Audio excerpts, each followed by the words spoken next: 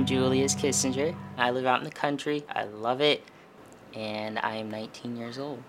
I was adopted when I was around six months old, so I was a baby. And my biological family had given me up just because they couldn't, provide the care for me that they wanted to. They want me to be in a better family, and so I was adopted by another family, which is the home that I was originally in. And I was with them for 10 years, and we all lived in one home. This was in Springfield, Ohio at the time. So it was all six of us, and things kind of went crazy. And then I was removed from that home, and I was then placed, like I said, into the system for a while. And me and five of my other brothers and sisters, and I was adopted a second time by the Kissingers. And the rest of my siblings, the youngest, Vivian, she was adopted, but the rest have not been adopted. So it was really hard on us when we had to kind of split up and go into different foster homes because we were so used to being together. And we stay connected on Facebook and texting, and with technology today, it's just so easy to just be able to stay um, connected around the holidays, and any special occasions. We try to get together and kind of have like that reunion just to kind of catch up. I ended up in the system, I think it's been maybe 5 or 6 years ago, in foster homes and everything. I was scared. I was very scared, to be honest. Um, and I was scared because of my age. The older I got, the rumor had it, that as the older you get, the less likely that you are to be able to be adopted by a family. And so I was scared, and I was afraid that I wouldn't have a family. My sister and my brother, they didn't have the patience. I'm afraid that they didn't, as far as being adopted by a family or transitioning out of the system and aging out. The problem was is that they had so much of these feelings built up in them, the anger towards the original family, and issues that they had had. And in order to move on, at least for me, I had to forgive. And I felt like they didn't really. They took all that baggage and stuff and they brought it with them, and now it's put them in this position of where they're struggling. I had to tell myself I'm not going to be that kid who gets addicted to something or who ends up in trouble doing something because my past was, not a good situation for me. And like I said, you just kind of have to take the best of what you got and just make the best of it. And that's all you can really do. I was kind of like school hopping for a little bit there, just kind of going back and forth because I was in different foster homes and everything. And that was kind of, that was not easy for me. I just thought, hey, I'm going to be a foster kid until I'm 18, and then, I don't know where to go from that point. I'm on my own. Um, but I was wrong. Everything just kind of started falling together, and um, a lot of people say that, you don't like, you kind of have like a picture of how you kind of want things to happen, but it never goes the way you think it's going to happen. And that's what it's just been for me. Like, it never went the way I thought it was going to, go. And I'm happy for that because now, I'm a Kissinger, and I have a lot of brothers and sisters, and a lot of people who love me. And, it's just been awesome. So as far as what, being adopted, or being placed into a home, or whatever, it was overwhelming. And there's kind of a, I don't want to say it was like a weird feeling, but it was just like, it was definitely an adjustment for me. And for a little bit I was kind of bashful, kind of shy, didn't really reach out to a whole lot of kids or anything. But as soon as I got more comfortable with myself and with the Kissinger family and everything just started to kind of fall into place, and things started to happen. And I made a ton of friends, and I'm still in contact with some of my friends who I graduated with last year. A lot of people came to the adoption, like the finalization. We were in court and everything, and like I had some like old teachers that have come, some really dear friends that I've known for a long time came, and just a lot of people were just there to support me. And like, it was overwhelming, but like a good overwhelming feeling. And to be surrounded by like all the people who love and care about you was just like the greatest feeling in the whole world. And that day was a really special day for me. So honestly, what I looked forward to the most was writing my name as Julius Kissinger. I had started doing that before, like we had even thought about, me becoming a Kissinger and being adopted by the Kissinger family, because I already felt part of the family. I mean, they treated me like I was, their son as a foster kid, and it was just, I felt like I was already, a Kissinger. I think my biggest fear, as far as like some of the worries and things that I felt during that time, was if I got adopted, would I stay in this family? Because then the first family didn't work out. And so that was my biggest fear was, am I going to trust another family to be able to take care of me? I'm putting my heart out there now. Don't stomp all over it. And that's kind of how I was kind of feeling at that time. And um, I think most kids who are, in foster care and who are going through some of the same things that I've gone through, trust is kind of a really big thing. Like some kids put up that wall and it's because they're trying to protect themselves, and that's kind of their way of saying that back off. I'm putting my guard up. I got my armor on, and I had that on for a while with friends and family and such. And if you keep that guard up, you can't let go and be vulnerable. Um, and me letting my guard down through experience, I learned um, when or when not to have that guard up, I guess, and how to deal with certain people or relationships. I think that for kids who refuse to let that guard down, it just kind of, in a way, I feel like they don't see it, but it kind of tears them apart because you kind of lose everything with that guard up. I had to learn to trust again, and that was really hard. And I'm still learning. I'm still, learning how to trust, and it takes a lot, at least for me, for how I felt then and where I am today, to start feeling again. I didn't know what love really felt like. That was really hard for me, and I think that was one of the things that I really yearned for was to be loved by a mom and a dad. I think that is hard for a lot of kids. My sister, she struggles with that today, and um, it's sad. But you if you talk it out with people that you can trust, that you know well, you can work through those problems and you know almost in a way drop that guard that you have.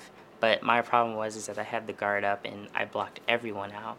And you can't enjoy life that way. And that's what I found out is that you can't really lean on someone, I guess. And then once you unlock all those feelings again, like the what it feels to be loved and what it feels to be really cared for by the people who love you, it's like the best thing in the whole entire world. And so like it was just like awesome for me, like fireworks going off and people happy, and it was just I don't know, it was just awesome. Yeah, I live in Ridgewood and in a small, farmhouse. Before I was like, oh my gosh, I'm moving out to the country and it's gonna be so boring. And it hasn't turned out to be that way at all. I was out last night looking at the stars. I was walking the dog, and um, I was just like, this is awesome. But I love my room, and in the family room, which is my favorite place here on this couch. I like to play on my PlayStation, so that's kind of my thing. I don't play on it very often. I used to play on it more. My dad can tell you that. But my dad's learning to play on the PlayStation now, so sometimes he's on it more than I am. but yeah, I like to play on the PlayStation and watch Duck Dynasty on Wednesday nights with Dad. It's fun, good stuff. My mom and my dad, they've really been a big like influence in my life, like current, like what's going on today, and they've really just advocated for me, in my schoolwork, and they were there at my sporting events, and when I was in band and everything. I mean, like, they're just awesome people. And right now I'm at this age or stage where I'm like in between, like, growing up from a little boy to a man. And let me tell you, it is not easy. And the adult life is kind of, I will say, kind of boring. But I've kind of been able to kind of find some happy areas in the adult world. But it's an adjustment for me, for sure. So my mom and dad, they're definitely like teaching me how to, manage a bank account and do all those fun things that kids don't like to do. So, family that I have now today, the Kissinger family, um, is perfect. For a while, I was looking for the perfect family, and there's no such thing as a perfect family. I will tell you that, because every family has its, you know, issues and everything. But um, for me, it felt perfect, because I have a mom and a dad, and that's what, I had always dreamed of having, was just a mom and a dad who would be able to love me. My name is Amanda Gilbert and I'm 18. I never heard about aging out until I had a friend that was like 18 and he's like, okay, I'm about to, go to this apartment, they're going to help me, and that was the first time I had heard about it. Aging out, I know some kids want to do that, they think it's the better way to go. Pretty much you're just being thrown out with nothing. And so I think that, everybody should just hold in and just wait. Just go talk to their caseworker and say, hey, I don't really want to do this. I don't want to be aged out. Could you try to find me a family or something? At first, I was scared of being adopted. I didn't think it would work out. There's been times that I didn't want to be adopted, but, I always thought, if I stay here, I'm just going to be here and I'm going to be by myself. I do have my friends, but I wanted a family. And until I got Miss Pam, I didn't have one, and she found me one. Trusting people, it is hard, and I know how hard it can be. I've let my trust sometimes go a little bit too far with somebody that I don't even know. But now I've been able to know like who I can trust and who I can't. There are people that you can trust out there. It might not seem like there are, and like you can't trust anybody. I've had that point before, and there are people out there. I didn't think that I would have a family. My caseworker hadn't said anything else before. None of my other caseworkers have. So I didn't think I would be adopted. My caseworker came to me on one of her visits, and she said that there was a family she wanted me to meet and that they were really nice. I was nervous when we were coming down here because it's kind of a far ride, new people. As soon as I got here, they were both talking to me like I've been here, like they knew me. So I really liked them, and it took like a week and I was here. Just ever since then, I've been happier. Every day I can just come home and I can talk to them. I've had really, really bad days, and like I've had them before at the placements. I could talk to them a little bit, but it's not like being here. It's not like having a family. When I have a really, really bad day at school, there was one time I called my dad in the middle of class. I was upset. And so I just talked to him, and he's like, everything will be okay. Just, be yourself. You don't need to be upset. And so every day I can just come home and I can talk to them if I've had a bad day, and they always cheer me up, and I do the same for them. We're all really close. We can all talk about whatever we need to and our issues and everything, and we all get along. And we do all have crazy work schedules and everything, but when we're all home together, we try to hang out together and plan stuff.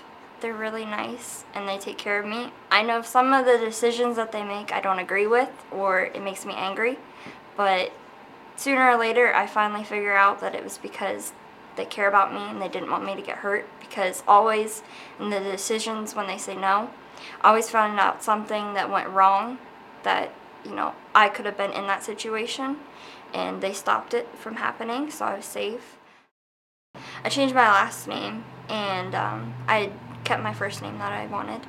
I didn't think that everything would be like good. I didn't think I could actually have a good family like I did before, and I was wrong. I'm in school for early childhood education. I get to work with preschoolers at the Career Center, so I'm happy with that. I love little kids. And then once I get into college next year, I'll be going for social work. I I know how hard it is. I've tried helping people when I was in the placements, when they were feeling down. People would come to me. I've had my counselors tell me I would probably make a good counselor. And just every other thing, my dad said I could be a doctor.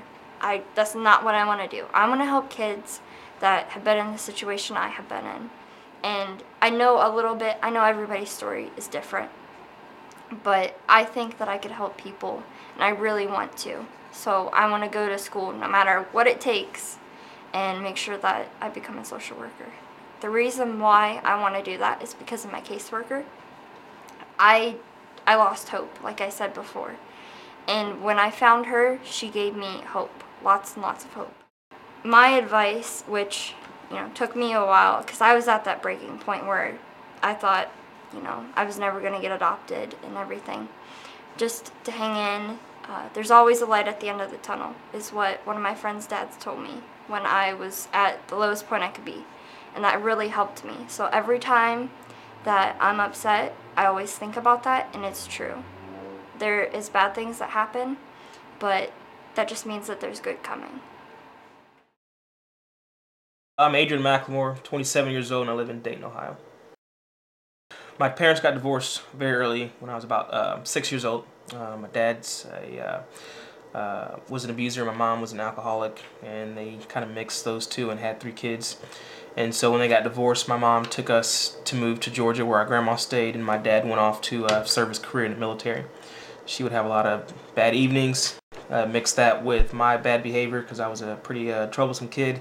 And so eventually she got tired of taking care of me and dealing with my behavior problems, and she put me in foster care, kept my 2 sisters, and then eventually she caught a DUI and had to do some time in jail. And so that put my 2 sisters in foster care, so all 3 of us in foster care. And so we stayed there for a while, and then a couple years after that, it was up for case review. I was supposed to be up for adoption with the current family I was with down in Georgia. And then my grandmother from my dad's side stepped in and said that she'd be willing to take me. Unfortunately, she never made it. She passed away in a car accident. And so my dad flew in for the funeral, found out what was going on with his kids being in foster care and the lifestyle that we were under. And so he took us to move to Vegas. We moved to Vegas for a couple years. Great childhood there. And then he got orders to go overseas. I'll never forget the conversation we had. He sat us down in the living room in November of 1997. He said, you got 2 options. You can stay here with the babysitter, Mr. Green, till I get back, or you can move to Ohio because that's where your mom lives now, and then I'll get you when I get back. And so we chose to be with Mom. We haven't seen her in a couple years. We thought she'd maybe change. She's in a new spot now. She lived with our grandpa, so we thought things were a little bit better. Turned out to be a bad decision. Ended up with the same nonsense as before, no lights, no food. Mom's doing her own thing, out drinking and partying and doing stuff like that. And so we ended up back in the system. It's just a haunting memory that me and my sisters have from that conversation of whether we should have stayed till he got back or, waited. But either way, he ended up passing away. So I don't know.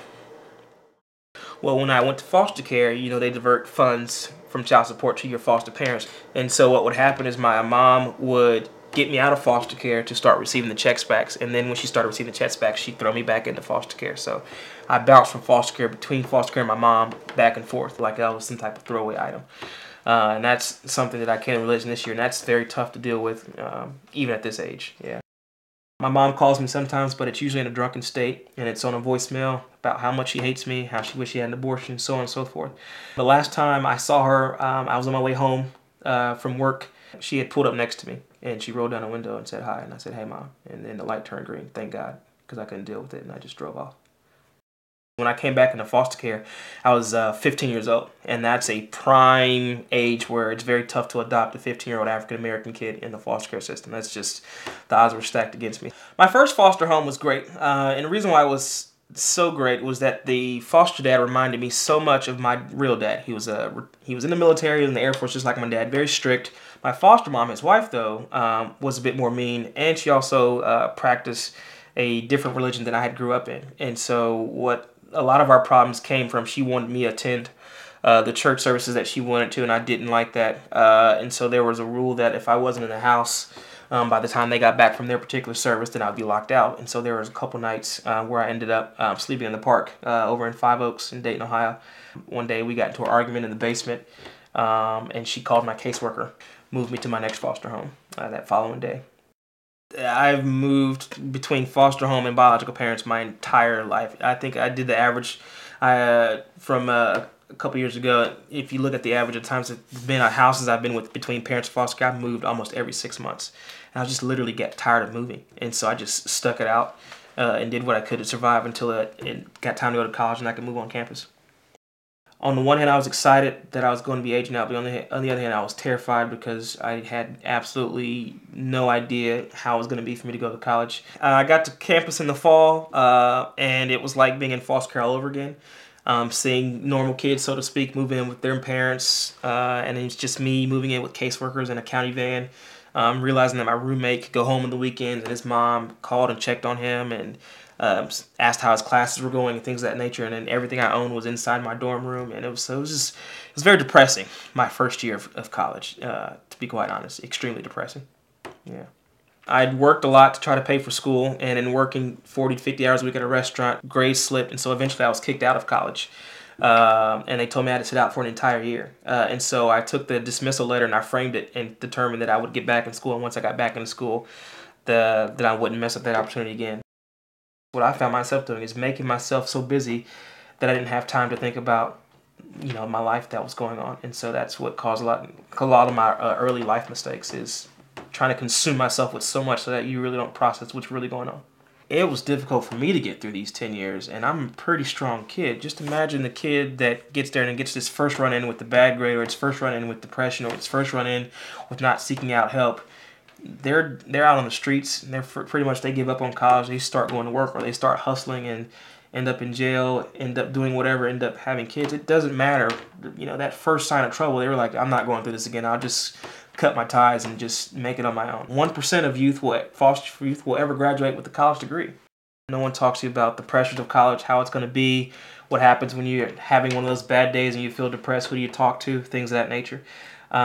Bills, surviving out here, paying rent, paying for car insurance, finding a job, all those things, and balancing a social life. Foster care makes you so dependent on caseworkers and staff and teach you things, and then when you get out on your own, they require that you do it yourself, and you really don't know how to because you've always had it done. I've never been alone in life, but I've always felt isolated. It appeared to me like every time I got close to an individual, especially a parental figure, they were taken away, whether it was the great foster home, my very first foster home with the Lukes, whether it was my grandma, whether it was my dad, whether it was my biological mom to her diseases, whether it's to my last foster home to just being a mean person. And you start to look internally and go, well, what is it about me that makes me unadoptable? The greatest compliment that I'm always given is, your parents must be so proud. But that's also the most heartbreaking because I don't have parents. And so the way I've carried myself and the way that I try to live and act now is based solely off what I see from regular families, of what I would like to see happen. The way I treat my niece and nephew is the way I would have liked to have been treated by a mom and a dad. There's always been a void missing where you wanted a mom and dad to come home to. And little events that remind you that you don't have parents, like important social issues that you want to talk about, but you search your phone and there's no one to talk to because no one understands your personality. Or, the simple conversation about women, or a conversation about how to raise kids, or struggling through college. I mean, there's not really a big Rolodex for me to go through to talk to someone about what's going on. There's nothing like having someone to call at the end of the day. And when I say call, I mean call and visit, live, spend the night, meal, email, help you when you're down, that type of call. I would encourage you to find your permanent family or to have a permanent connection with someone, mentor, foster family if you had a good foster family, or even consider adoption, because there's nothing like having someone to call at the end of the day. It is very difficult to try to go through this world alone, and so many of us think that we are equipped to do that, but it's just not the case. My name's Nancy Sue Williams. I'm 19 years old and I live in New Albany, Ohio. I was in foster care all my life and I was almost going to turn 18. I really wanted to get adopted because I didn't want to be on the streets because I would have nowhere to go. And my foster mom, their plan was I could stay till I was 21, but then they were going to put me in like a group home and I didn't want that. Right when they showed me the video, I said, yes, let's go. Let me move in this week. And they said, don't you want to meet him first? So I met him and I stayed over the night here and then went back to my foster home. I was like, oh, I got to move in this week, and got adopted October 4th. When I moved here, I was very testy because I had moved from like 7 or 8 different foster homes before, because I would get upset and then they would just move me because they couldn't handle my tantrums. I fear that it might not work out, even though I can't help it and it's my disability. I can't help throwing fits, so they're still going to keep me. And so I came here, I started out good, but then I started my tantrums again, trying to test mom and dad, to see if it was really going to be official. I was really going to get adopted. But then I realized that, hey, I throw these fits and these people don't move me like everybody else, so I think I'm good. I need to stop throwing fits now because I know I'm not going to move anywhere if they haven't moved me by now. So, and the day before I got adopted, I started calming down. And then when I got adopted, I still did tantrums a little bit, but I haven't done one in a year or so. It was a really exciting feeling. A bunch of people came to my adoption, and when I got adopted, I got all these other gifts, but I didn't care about the gifts. I just cared that I'm here with my sister, Sarah. Dad has 3 kids, and my adoption mom has 3 kids, and Sarah was hers. When I got adopted, I was mom and dad's kid. I was happy that day because I got my forever home. I don't have to go back, and I get to stay with my mom, my dad, and my sister. I was a little scared, but then I finally started calming down, and I wasn't scared anymore because I got a family that loves me and stuff, and I'm just happy that I don't have to be out on the streets. I looked forward to having a new family, new animals, and staying with my sister and playing a lot with her. We play dolls, we watch movies. We also listen to music, we play outside together. She loves singing karaoke, so I just listen.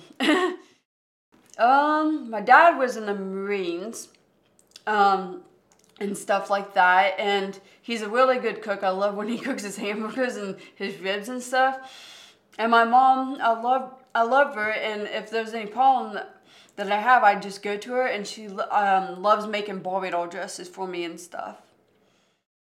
Well, some children in foster care are scared to be adopted because they don't know what's going to happen or what's expected of them.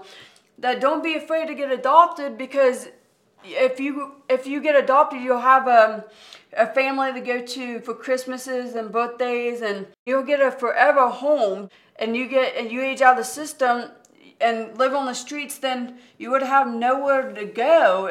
That they would have no one to care for them in their life. But if they do get adopted, they'll have a loving family and a forever home forever. My mother was not necessarily a good parent. She is a great friend though, not really a good parent. She was on drugs at the time, and here and there, she could not take care of me. Her sister has had me since I was born. We live with my aunt and her 3 kids, and she got laid off her work, and she couldn't afford to keep us anymore. She couldn't afford to take care of us, and her 3 children went to live with their father, and then it was me and my brother who did not know our father, so we kind of moved around with her, and end up being back with my mother and her girlfriend at the time. She was abusive, so we end up, through turns of events, we end up both in foster care. I lived with the same foster mom till I emancipated. The reason why I wasn't adopted, I was afraid, and I can say that now because I was at the time. Nothing scared me. I was a teenager, never been a really emotional person. because I never could be. I had a lot to overcome, so you don't really want to be the crybaby. And I feel like there's always somebody going through something worse. So what are you crying over? Build a bridge, learn how to get over it, move forward.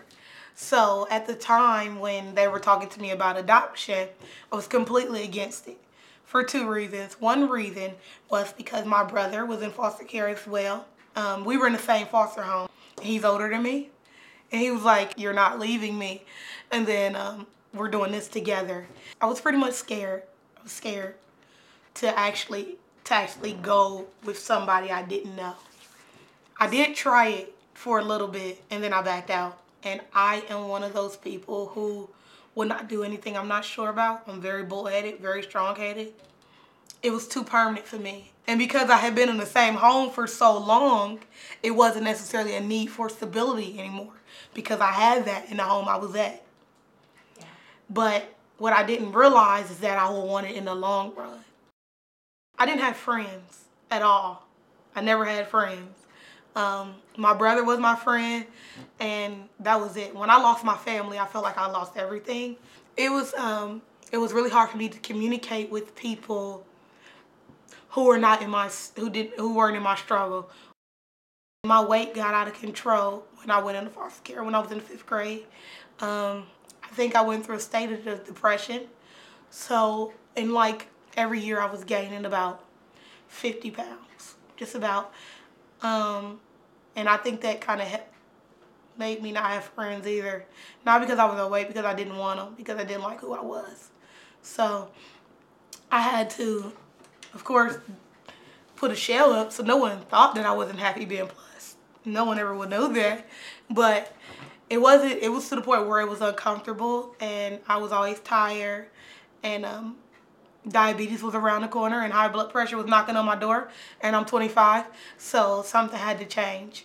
I ended up getting a gastric bypass. I have a really good health insurance now with the job I have, so with the career I'm building, so a lot of stuff I'm having to do slowly. I was just an angry teen. I was really angry. I mean, I've always had a mouth on me. I've not been I think I've always had a good spirit, I guess, but I was angry at some point, so I just took it out on everybody for a really long time. I was a mess. My mom kind of came back in my life to help her a little bit, to kind of reel me back in a little bit, because at some point I was sneaking to see her, and then my foster mom found out and she was like, "Look, we're not supposed to do this, but if this is going to help you not become a product of your environment and not become this like angry, evil teen, then maybe this would help," because I was actually in counseling and that was one of the things I was working on. So she would sneak and let me see her. She would let her come over to the house for dinners and gatherings and Christmas and all types of stuff like that. And my mom had actually been clean at that point for years. So she would actually let her come around. Something she wasn't allowed to do, but she did for me. So I think she does kind of love me a little bit. I definitely have an uncommon story. Because my mother and my foster mother still communicate to this day. I always wonder if I'm going to be a good mother. I don't really have a lot of good leadership to look up to. It took me years to forgive her. That was the difference between me and my brother. The reason why I didn't want to see her or I would avoid her and things like that is because I didn't forgive her for a long time. My mom never set out to hurt us. She would, I guess no mother really does. She was just an absentee parent. It's just, we're really, really good friends. Really, really good friends. And she's learned how to be okay with me having a lot of different mothers. I had nowhere else to go after foster care. So college was the only other option for me because there was no way that I would be able to, I'd never lived on my own before, never paid a real bill. Why would I go live in an apartment and have no idea what I'm doing? And I didn't have necessarily the financial support to where if I couldn't pay my bill, who's gonna pay it? I didn't have a mother who could pay it. My foster mom, that was not her responsibility. And then my best friend, she's in the same situation as me. We're the same age. So I had to be a trailblazer. That's all I knew. Honestly, it was a survival tactic, not necessarily because I thought college was the best thing ever, no. It was survival. Even though I was necessarily I had behavioral issues, I was still always a straight A student. So I knew that that's one thing I could do was school. That was the one thing that I had to work with. So I did what I knew. I think the biggest regret of mine is like vice versa. I had to go get an apartment because I had nowhere to stay over breaks. Everybody else takes that as advantage of having somewhere to come home to. I didn't have that. Having somewhere to go wash my clothes. That was a big issue. Just little stuff that you don't think means a lot actually came back to mean so much more to me once I got in college. Holidays, breaks, not knowing anybody else who went to college was a really big issue for me, because when I failed my first class or got kicked out because I didn't know financial aid was based on attendance, no one told me that. So I never was big on going to class. I didn't never need to. Like, why I have to go to this 8 o'clock class? Dude, I can take this test and pass it. We're going once a week.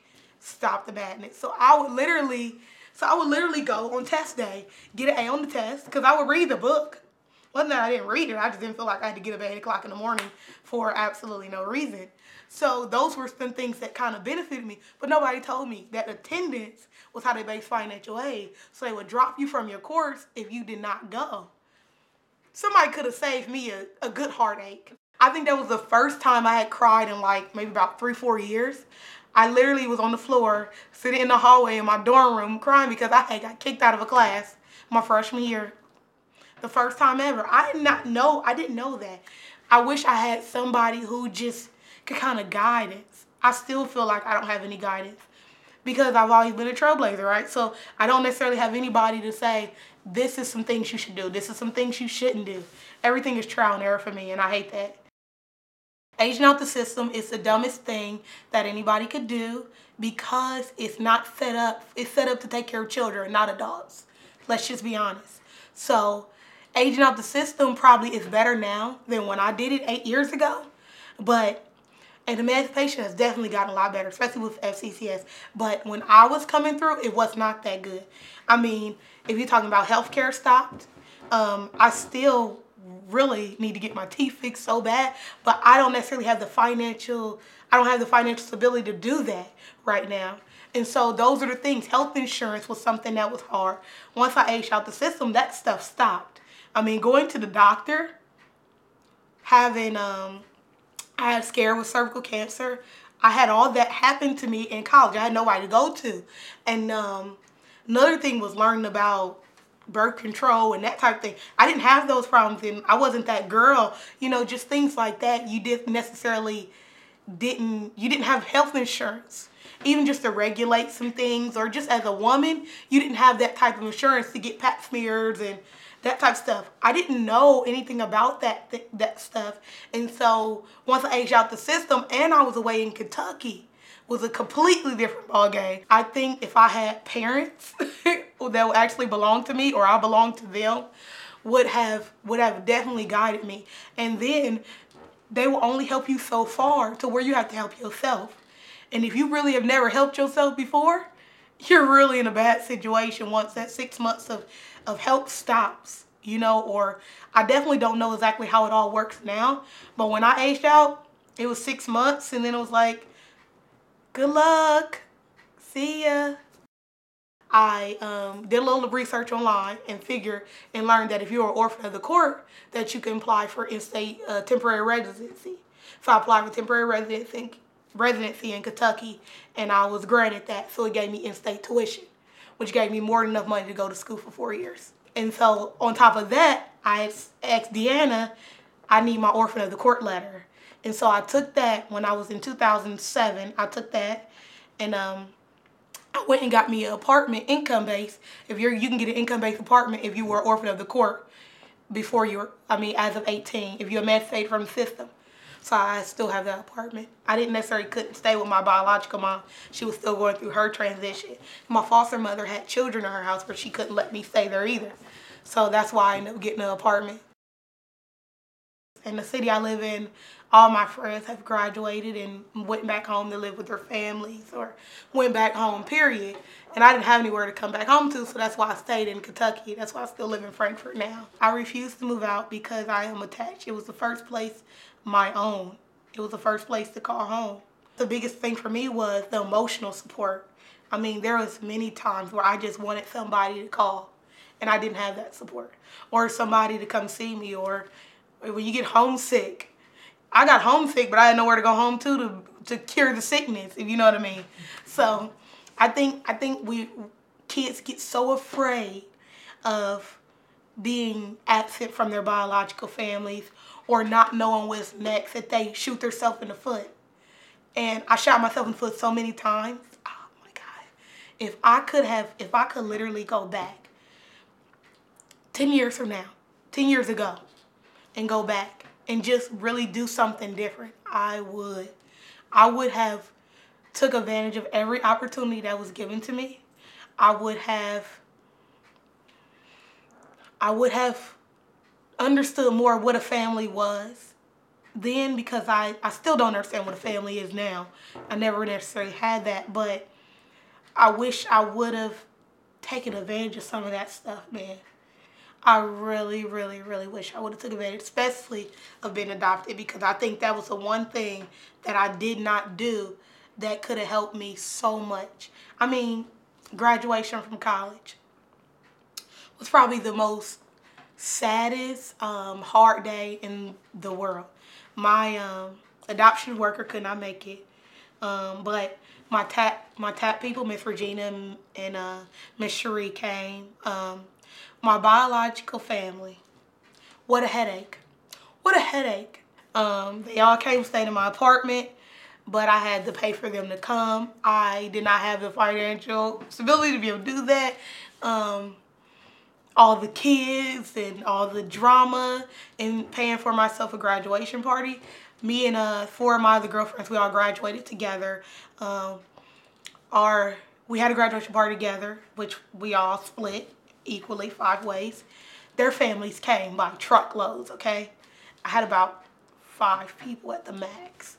And I am from a huge family, huge. All the people that I expected to come did not come. It was really hard for me to walk across that stage without a lot of people there for me. But I realized I've been doing it on my own for a long time. So I wasn't necessarily surprised. I was just sad by it. It was really, really hard for me that day. That day was really hard.